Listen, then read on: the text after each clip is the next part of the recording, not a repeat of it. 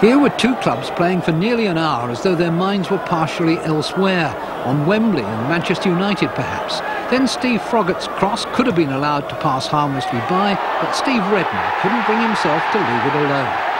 Slow motion reveals a double embarrassment, not just an own goal. Redmond put it in with his hand. That did nothing for Villa's lethargy, but it certainly animated Oldham. Rick Holden and Nick Henry combined down the left. Darren Beckford needed only a touch.